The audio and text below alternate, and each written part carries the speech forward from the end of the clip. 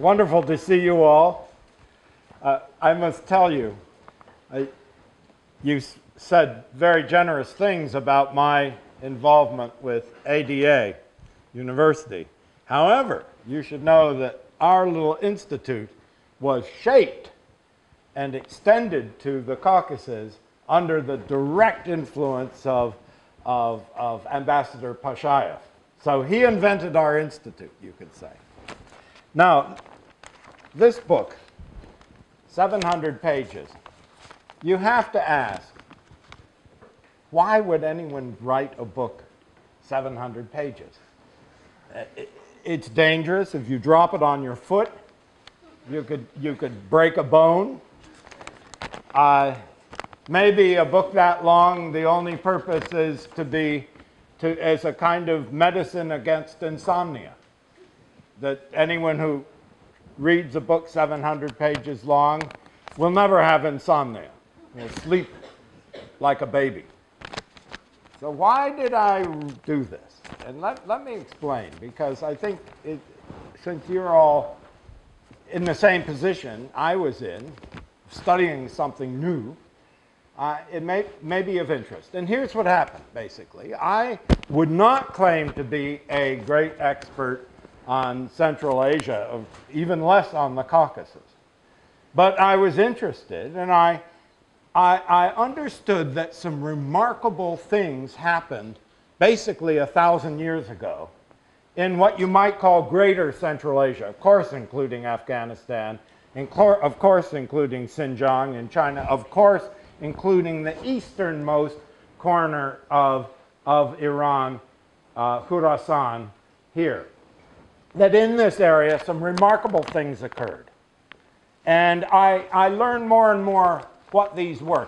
I'm not going to go into them in detail because I do talk about them in the book at length, but let me give you a kind of taste of it. To talk about, for example, in a field that may not particularly be your main concern, in mathematics. You know that your computer functions because of algorithms. Do you know where the word comes from?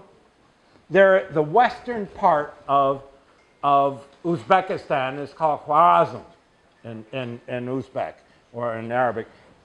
In Russian they called it Khwarezm, which is wrong, but Khwarazm, if you're a guy from there, 1,100 years ago, wrote a book with the title Algebra. This gave the name to the field of algebra.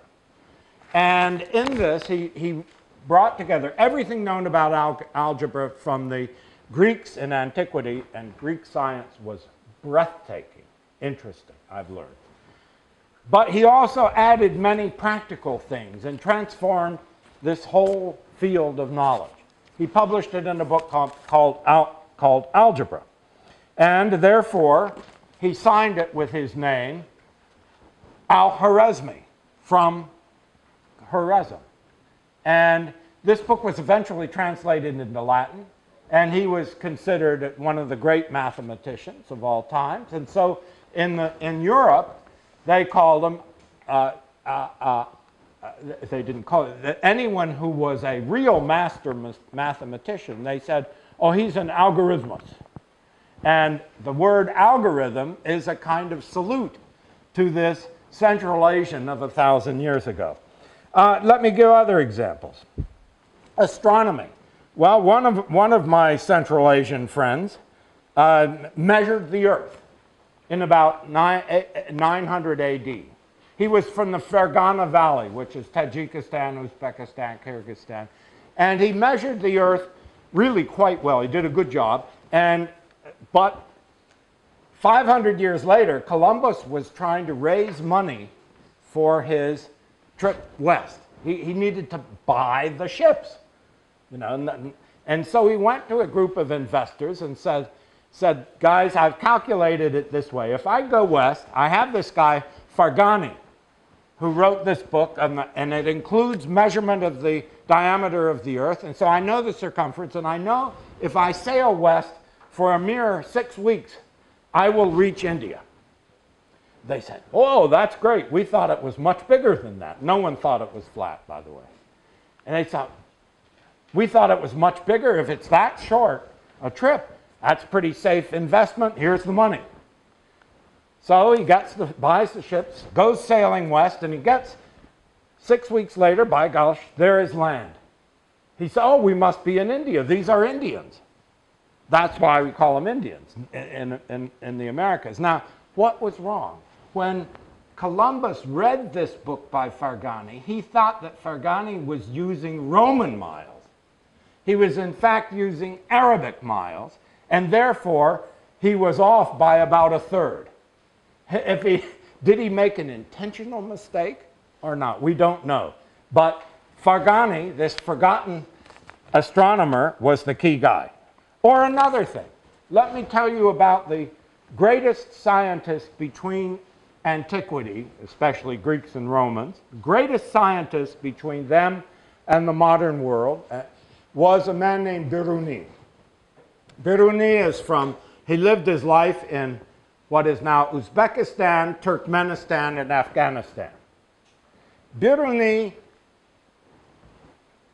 well, in 1025 AD, he collected all the data he had assembled.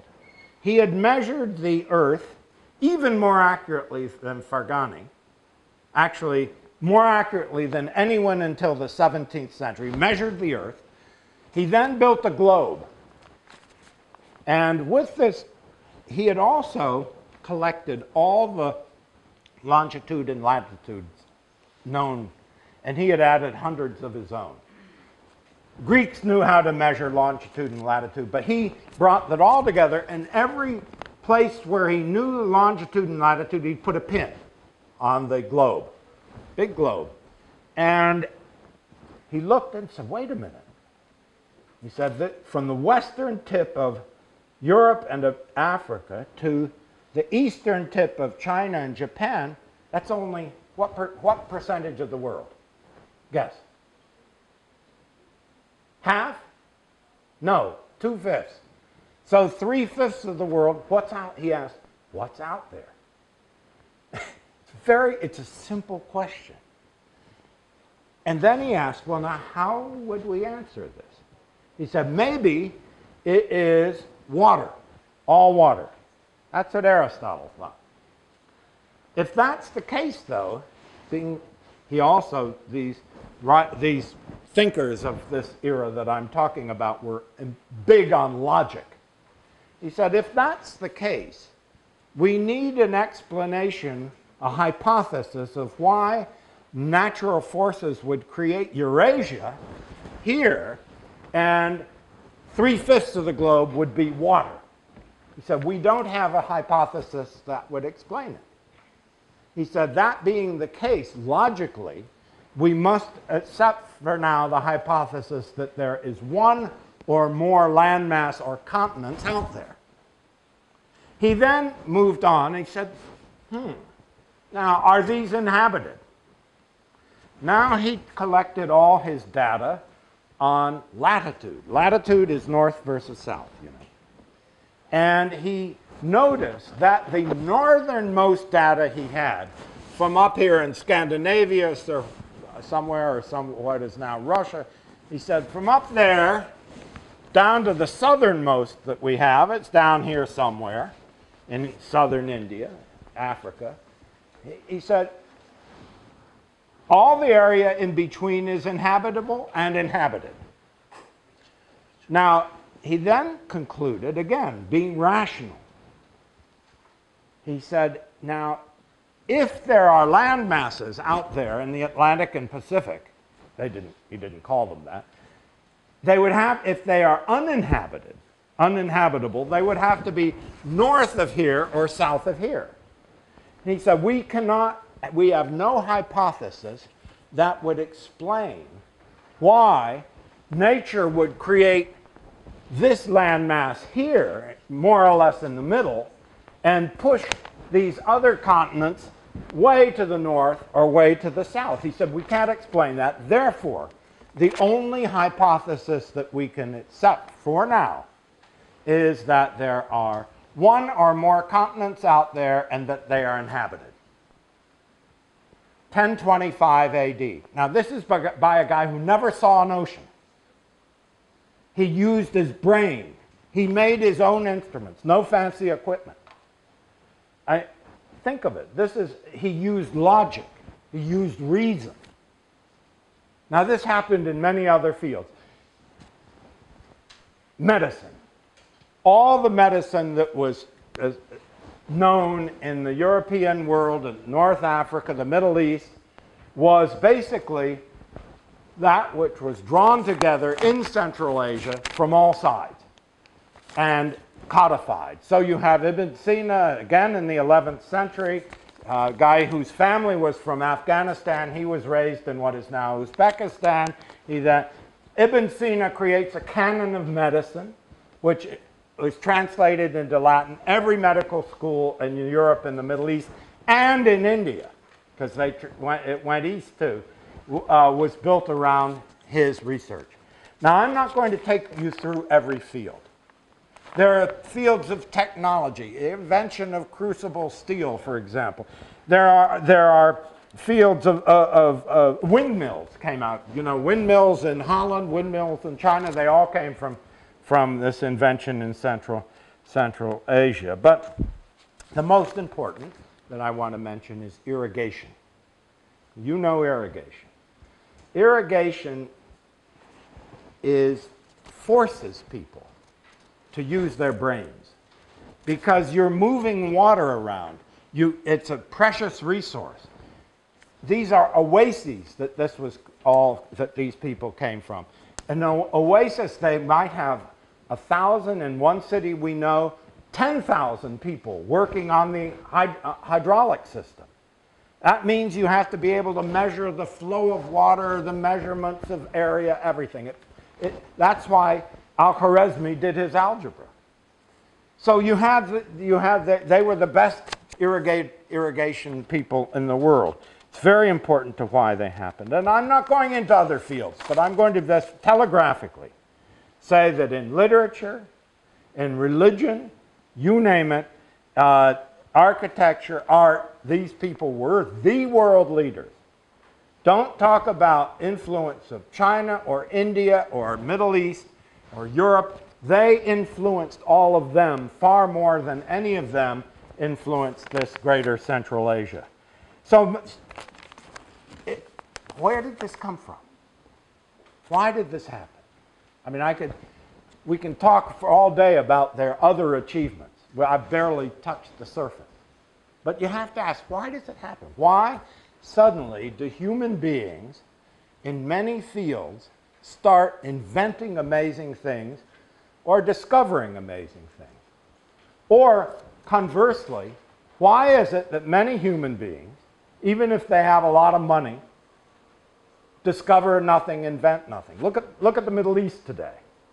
They have, in parts of it, they have huge resources, and yet no patents, no major international inventions. What's going on in one place but not in another? Is it something in the water? What causes it? Now let me say this is one of the three great questions of my book. First, what did they achieve in every area? Second, why did they achieve it? And third, what happened to it? Now, let me focus on the second question. Why did this happen? And think about it. You come from many countries. You know, each of your countries is trying to do things that will release talent, release creativity, energy. Some will succeed, but not all. What's the secret? Now, let me say, first of all, this is very important. Look at the location, real estate. Here is the region we're talking about. Ah, boy, this is pretty good. Here is the whoa. Here is the region we're talking about. If you look at it in the if you look at it in the globe, in terms of the globe as a whole, if you look at it in terms of the globe as a whole, it's okay. You will see, there we go. You will see that this area, think of the great cultural zones. You have India here.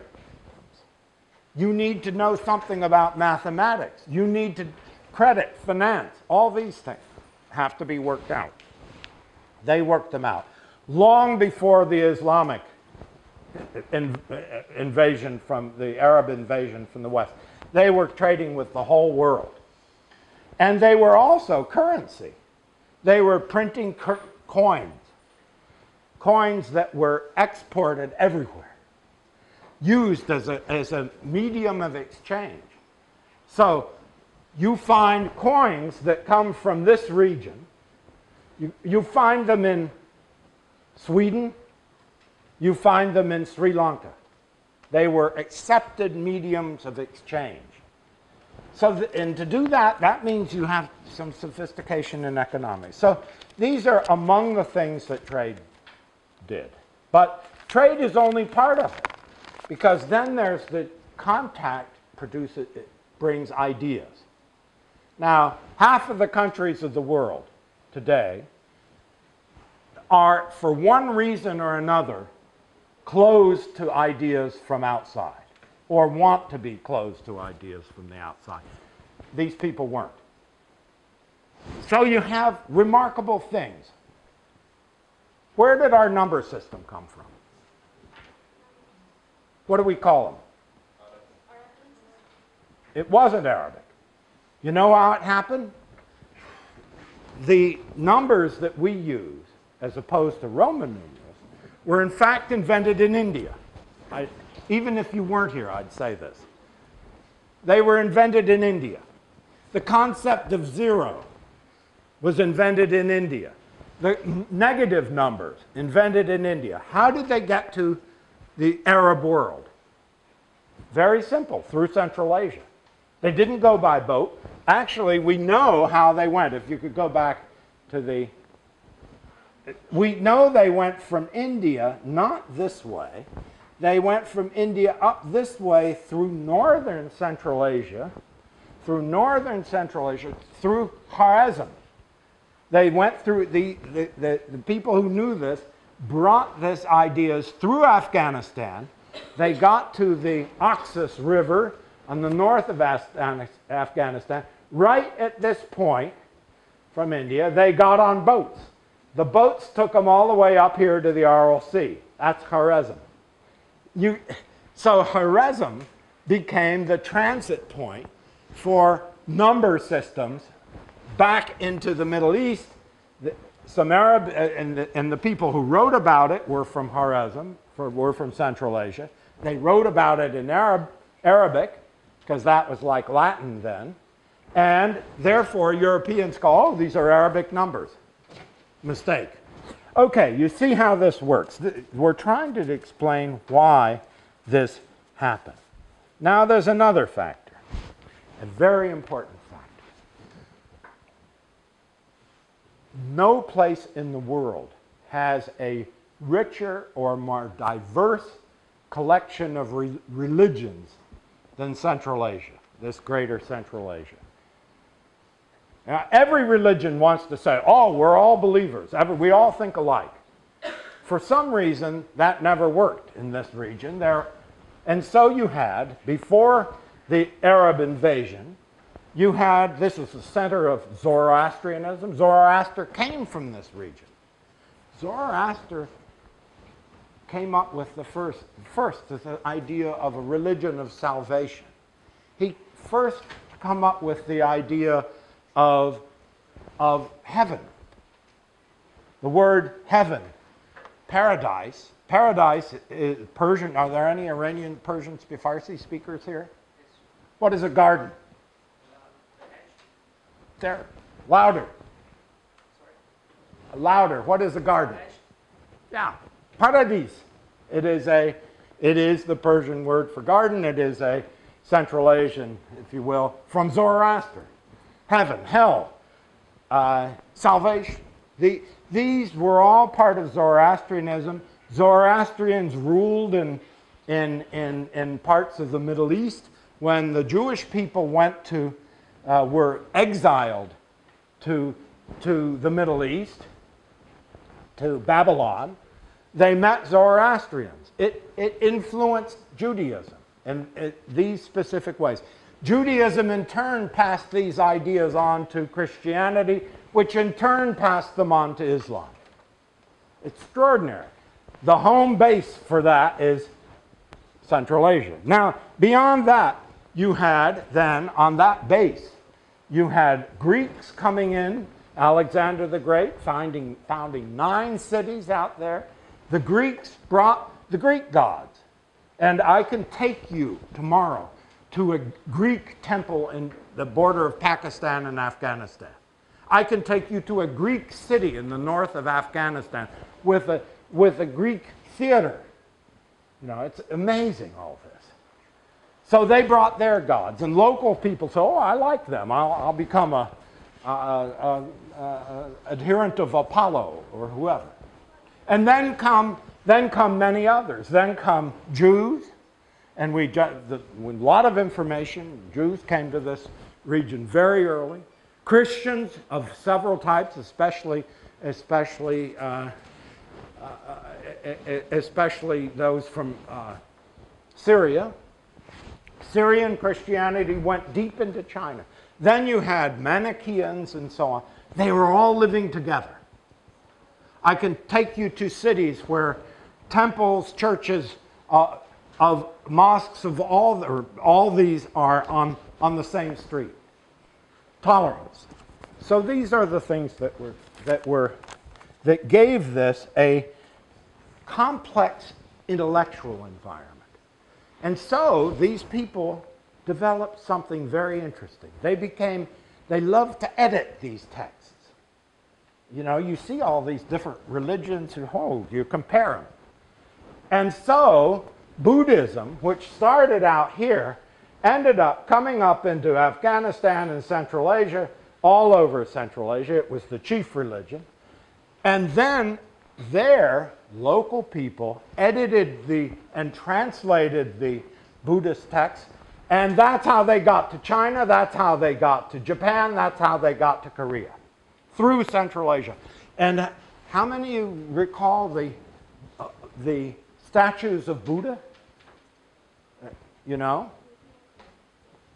Always with nice long robe and nice folds. This is Greek sculpture. Greek sculpture from Central Asia defined the image of Buddha. Why do I mention this? This editing work, after the Arab conquest, and when Islam began to center here, it was these people who edited the texts, who gathered, for example, the hadiths of Muhammad. Most of the great collections of hadiths of Muhammad were done by Central Asians. Why? Because we've done this before. This is what we did for the Buddhists. This is what we do. And so Bukhari, Imam Bukhari, whose collection of hadiths is the second most holy book in Islam. It's, of course, how it happened. Or give another example. Sufism, the mystical trend of Islam.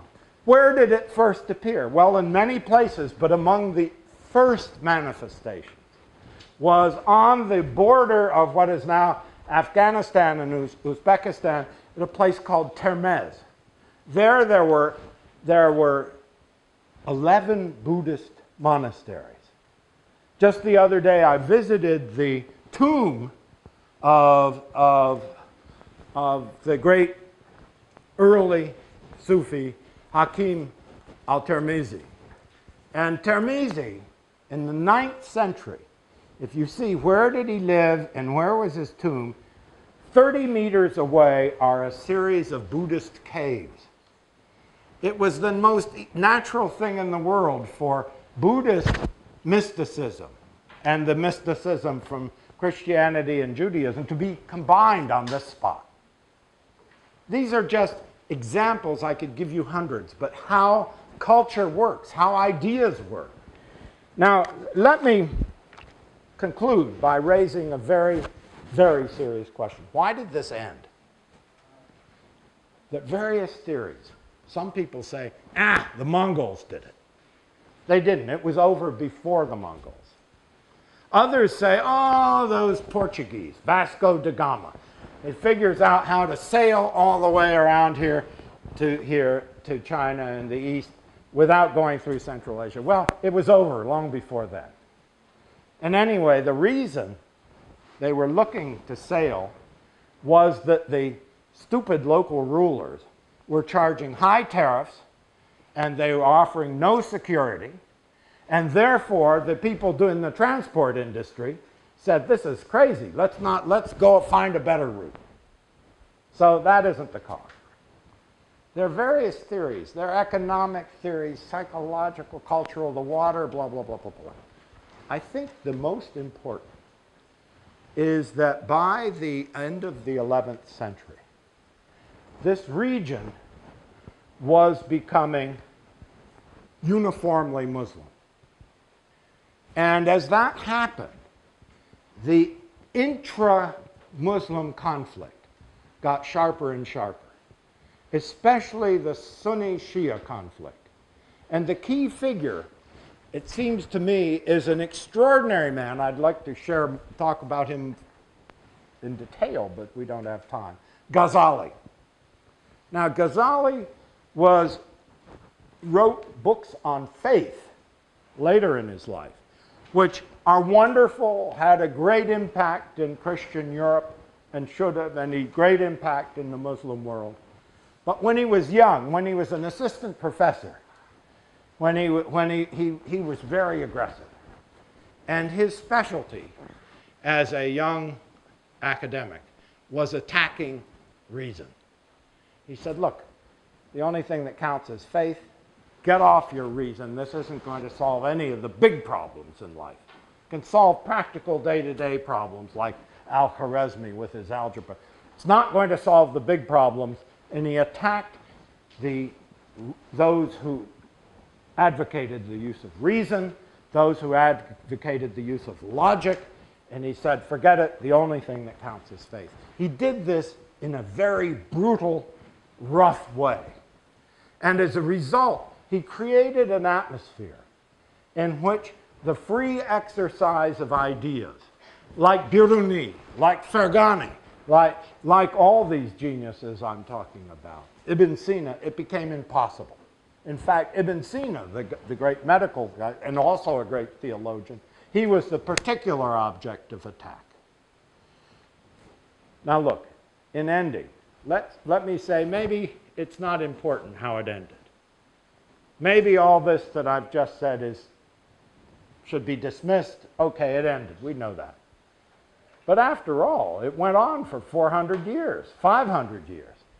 That's pretty good. What modern civilization anywhere in the world can claim to have come up with brilliant ideas, earth-shaking inventions and insights, beautiful art over 400 or 500 years? So my conclusion, and I hope your conclusion, is let's not worry about how it ended. Let's praise what they achieved. Now, final note. In your world today, post-Soviet space, as they say, you have people in Central Asia and Azerbaijan, certainly as a kind of an extension of Central Asia, and parts of Iran also. You have people asking, well, I'm no longer content with just being isolated as a Tajik. I want a Tajik state, but I want to deal with everyone now. And I want an Uzbek state, but we need to link arms. We have common interests. On what basis do we do that? Very interesting. You can't do it on the basis of religion. There are too many different conflicts in that area. Can you do it on, although some would try. Can you do it on the basis of ethnicity? No, there are too many different ethnic groups, sub-ethnic groups. Can you do it on the basis of language? No, same problem. Maybe this shared great history of this noble past great minds, great culture, great civilization. Maybe it's time to start looking at that as the basis for identifying your common interests. That's actually happening.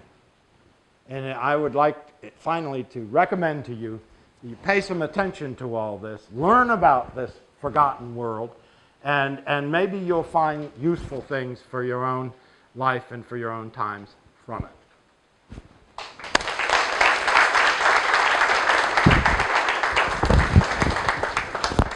A little longer than planned, but I hope you don't object. This is great. And I also want to say that Dr. Starr writes and publishes a lot about modern-day Central Asia, modern-day geopolitics of the region. So I'm sure that students are usually more interested in current geopolitics than in 500-year history. So if you have questions about what's happening in the Central Asian region, why the Central today, feel free to ask. Right? Or if sure. You just say No, okay. Go. Good. So thank you, and now it's time we have 20 minutes for questions and answers. Please raise your hand and introduce yourself. And if you have comments, that's also fine. So. Or corrections. Corrections. Actually, there are a few people from the region here. As you know, we have students from Afghanistan, from Kyrgyzstan, from Turkmenistan. Yeah. So they might actually find some good corrections in your presentation. Go for it. Any questions or comments? Yes. Dr. Thomas Goltz. This is a question and a comment. Ulugh Beg died in what year? He died. Ulugh Beg is the grandson of Tamerlane. Ulugh Beg ruled all of Central Asia. He didn't like his job. He wasn't very good at it. But what he really loved was astronomy. And he had a big budget. So he bought the best astronomers, built the biggest equipment, and did a chart of the skies that was, until the 17th century, the best. Early 15th century, he wrote. I had a professor by the name of David King, who is Mr. Astrolabe and all these sorts of things. And his theory that he gave me when I was a student your age was that the reason for the decline of Islamic civilization, specifically from Central Asia, was because through mathematics and through Ulugh Beg's observatory, they'd finally figured out, the Muslims, how to get the Qibla, or direction of Mecca, from any place on earth. And after that, the ulama said, we have found the answer, we have no more need of science. I don't think that's what happened. They did do that, but I think what happened was different. That you had finally attention. On what do you base your principles and ideas? And your actions on a day-to-day basis. Every day you're presented with choices, right? We all are. On what do you base these? Now, my impression is that due to these conflicts that existed, you had basically two schools of thought. One said that it is possible to find in Holy Scripture, in the Quran, in the Hadith, answers to all questions of life. If you just have to look hard. And this is the guide to everything. And therefore, this incredible work that went into the collection, publication of Hadith. By the way, it was a battle zone. These were highly competitive people, very bright, very competitive. Is this one authentic? Is this one? So that was one group. This was a kind of orthodoxy that wanted to base everything on written texts. The other group wasn't a group. It was a wave that went from narrow to wide. Some of the other groups said, well, that's fine, do that, but there must be room for interpretation. all questions weren't answered. And therefore we have to have wise people today who can be a bridge between holy text and this is, of course, in Christianity, the same debate occurs. It continued to be the Shia. They said, yes, there must be room for interpretation, but only certain people who are in the direct descent from the prophet should do that interpreting. But then it went on from there to people who said, no, forget about the text. Use reason for everything. Use logic for everything. So you have a band, I think. And what happened is that the center of this band, by the 12th century, moved toward the Orthodox, who wanted written answers in the text for everything. That gradually suppressed the other side of the band. Something like that. Any other? Yes, please. I'm Tuncan Sazade, master student for EDA. I'm interested in your last point that you mentioned it is difficult or challenging to make unification between those countries. I want to learn your opinion. Why is it impossible or, let's say, difficult to make unification based on ethnicity? Well, first of all, you live in a post-colonial world. Post-colonial new countries are very protective of their sovereignty. They should be. I mean, Azerbaijan was sovereign for 3 years, was it? 2 years after the First World War. In fact, sovereignty for Azerbaijan, for Georgia, is new. And obvious, it's natural that new sovereignties want to protect this treasure. The United States was the first post-colonial country. 40 years after our revolution, there was a guy at my university, Yale, who had a table, a round table with a big hole in the middle. And on this table, he put all the words in the English language with his notes. And he would walk around. He eventually published a dictionary of the American language. Not the English language, the American. Just like people in Central Asia, the Caucasus today, are busy saying, we are us. But then today, now that people are more confident, look out the window. There's reason to be more confident. People are reaching out and they're trying to decide what's the basis for our interaction. This is not integration. That's Putin language. This is collaboration. This is cooperation. And it seems to me, though, yes, I know the Turks were saying we're all a big Turkish family, except there happened to be inconveniently some Persians there and some other non-Turks there. How do they fit in? Everyone has their own formula. The only one I would submit that will really work is this one. And suddenly, in the last year or so, there's a huge interest in the subject that is in this book and that I've been speaking about. Because this was not forgotten, but pushed aside in Soviet times. So maybe it's maybe a usable past is something very valuable. And if that past is a great one, as it is for this region, a brilliant past, it's even more valuable as a link. I'm optimistic about it. Farzin, I'm a master's student here. I wanted to kind of follow up on that, and I think the actual trend now is kind of dangerously moving into the opposite direction. For example, I mean, Russia goes without saying there's a strong sense of nationalism. Yeah. China's got Xi, the Chinese nationalism, the Han nationalism. Japan and so on, India elected a nationalist leader.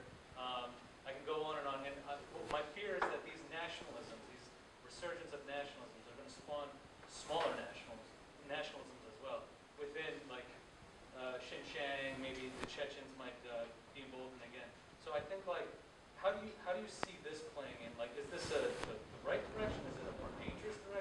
Look, I was just at a conference in Samarkand. 300 people from 40 countries came to discuss this stuff.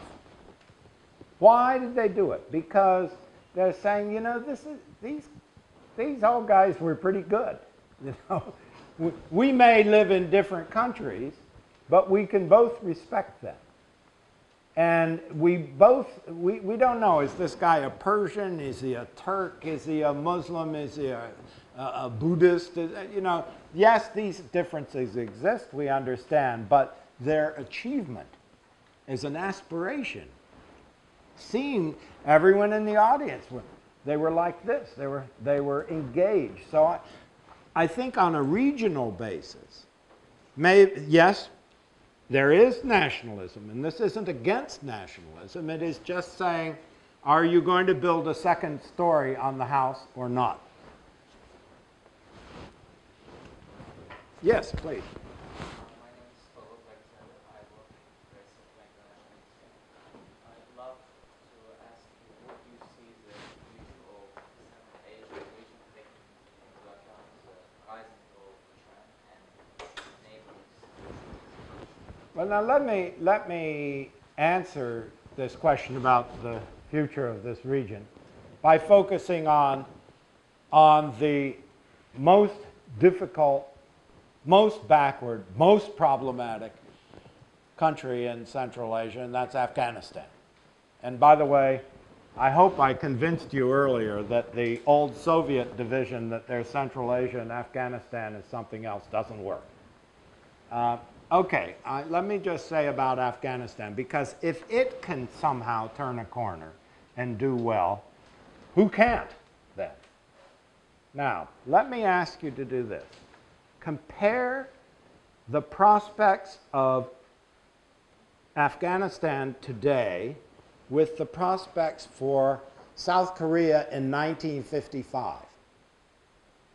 Now, I mean, this is a nice little problem to sit and, you know, speculate on. You don't need to read books, just think about it. South Korea in 1955. Did it have a strong national borders, clear identity as a state? No. No one had ever heard of a South Korea. Did it have a capital? No. It had a few cities here and there, but it wasn't clear where the capital would. But did it have resources? No, it still doesn't. Natural resources. Did it have an intelligentsia? No. Worse than that, if you'd done a survey around the world and asked, what about Koreans as workers? The answer would have been, well, do they work? They're pretty lazy, I think. It would have been quite a negative picture. Do they have a rising generation of talented people, educated, talented, worldly people? In 1955, not really. You ask the same questions of Afghanistan. They have a state since the 18th century. Over 30 years of invasion, civil war, fighting of every kind. Nobody asked to leave. No part of Afghanistan said, we want to go and be separate. No one did. They argue over control within Afghanistan, but they don't. Their identity is strong. Furthermore, no one doubts that Kabul is the capital, and certain arrangements are understood. Beyond that, resources. Read the U.S. government's report on resources in Afghanistan that came out a couple of years ago. It is spectacular. There was a Soviet study 30 years ago when they were occupying the country. Those guys must have been drinking too much vodka because they missed 2/3 of what's there. It's an amazingly rich country in resources. And then finally, intelligentsia. Mr. Rahimi is here. Where are you? I don't mean to embarrass you. but in Rahimi's generation are thousands of young people who are really good.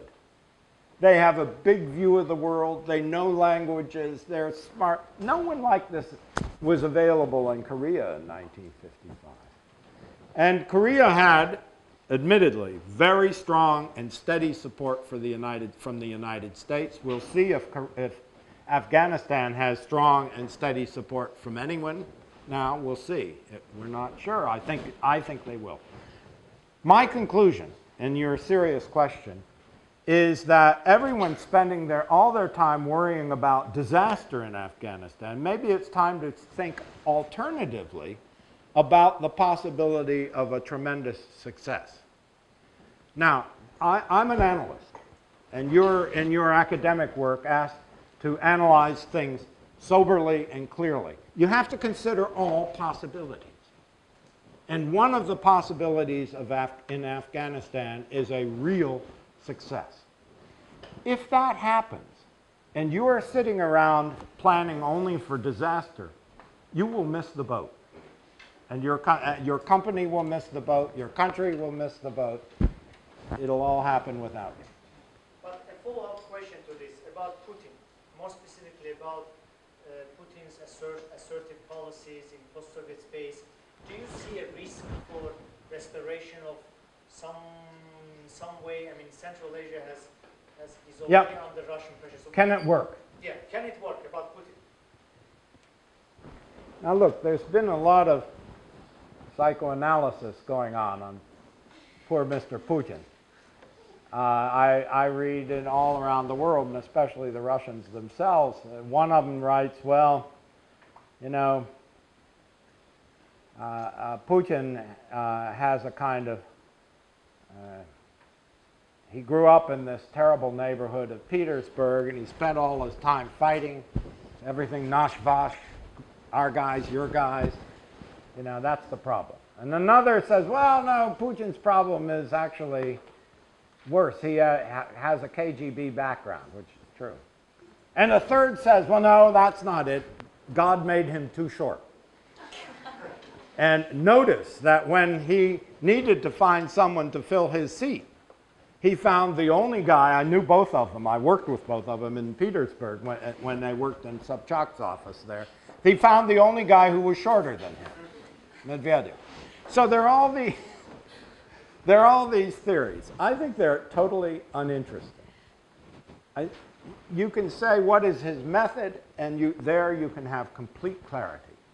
It is to fill geopolitical vacuums. When he perceives that there's a geopolitical vacuum, look, he has a kind of pachmiel. It's a kind of pachmiel Sovietsky imperii. And every time a person with this pachmiel sees a political vacuum, a geopolitical vacuum, he'll move to fill it. So the question isn't about Putin, it's about the conditions that create a vacuum or not. And that gives you an analytic perspective to talk about every country in the Caucasus, Eastern Europe, the Baltic, and Central Asia. Now, will it work? In the end, absolutely not. Empires do not get recreated. The one exception was Trotsky, who rebuilt the Tsarist empire, but he had the Red Army behind him. And it was willing to do everything necessary to reconstruct the empire. I don't think there is a chance in the world that this will succeed. I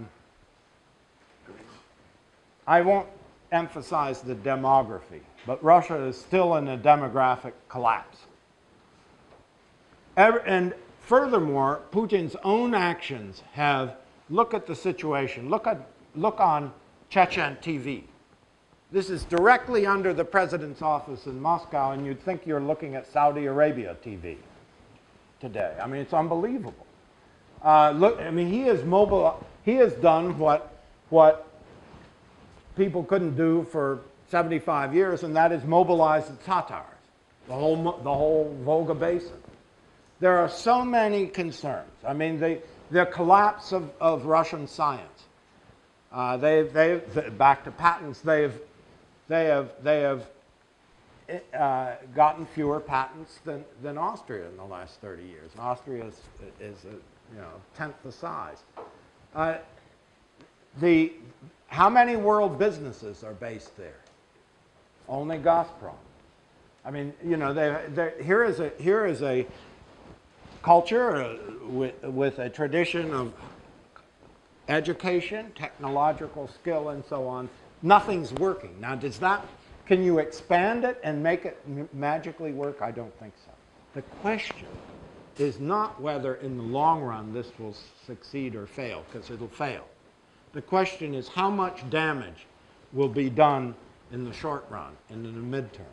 And it seems to me, if my hypothesis, and I'm like Biruni, I'm not saying this is the only reality, I'm saying it's a hypothesis. If the hypothesis of filling geopolitical space is correct, then the future comes as much from your actions in Azerbaijan and all the other countries, and the actions of the major powers, including my own country, the United States, including Europe, including China, including India, as it does from Russia itself. Those vacuums should be reduced quickly and effectively. At that point, he will have no opportunities. Good. I will take one last question. Please. Sir, my name is Nadia. I'm a PhD scholar from Pakistan. From where? Pakistan. Where? Islamabad. Oh. You are the Center for Strategic Studies? Yes, STEM. Definitely. Sir, my question is that whatever you have described it, I think politics has destroyed realization and the integration of such concepts as Greater Eurasia.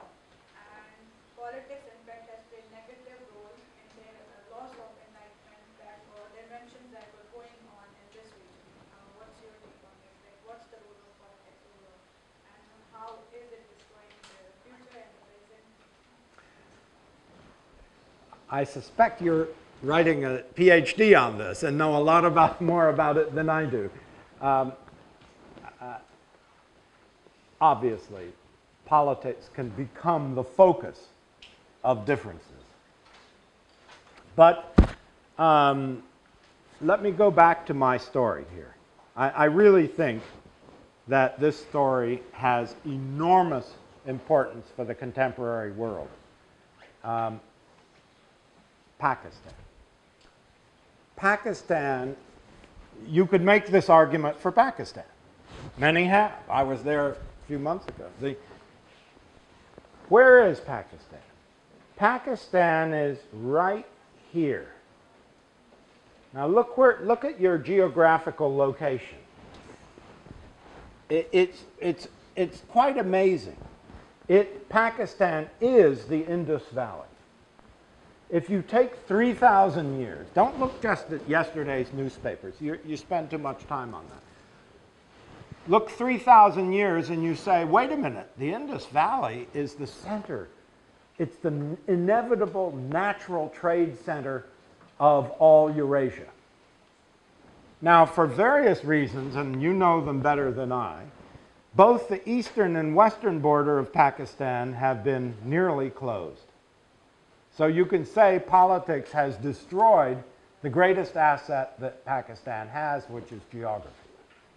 Now, but people are smart, and your fellow Pakistanis are smart too. They know that the windows have to be open, and so whatever your argument may be on a political level with India, or on a cultural level, or on a religious level with India, there is now $10 billion of trade going across that border.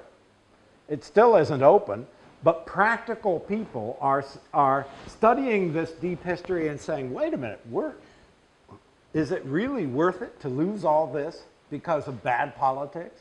And on the West, you have signed trade and transit agreement with Afghanistan. It's a wonderful agreement. I know the Afghan guys and the Americans who worked with them on this. It's a wonderful agreement. It's just not being implemented. It will be. When that happens, let me put it this way. Century. Nobody in the past called it the Silk Road because it wasn't a Silk Road. It was a two-way commerce in everything.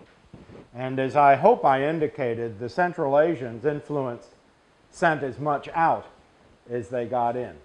Now, the Silk Road from China to Europe was not that old. It started a couple of hundred BC. It was interrupted constantly. Moreover, the Silk Road never was that heavily used, and not that many ideas went along it. If now talk about something else, the road that goes from India, deep in India, all the way across here to the Caucasus, all the way to Europe, across Afghanistan, across Pakistan. This is the longest, it is the oldest trade route in the world. 2500 BC, the Afghans were exporting lapis lazuli. Do any of you ladies have lapis lazuli jewelry? You should. Beautiful stone. It comes from Afghanistan.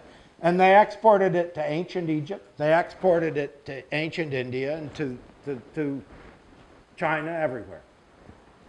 This is the lapis lazuli road, the southern road across. Now, why is this not open today? It had more traffic. It was never interrupted.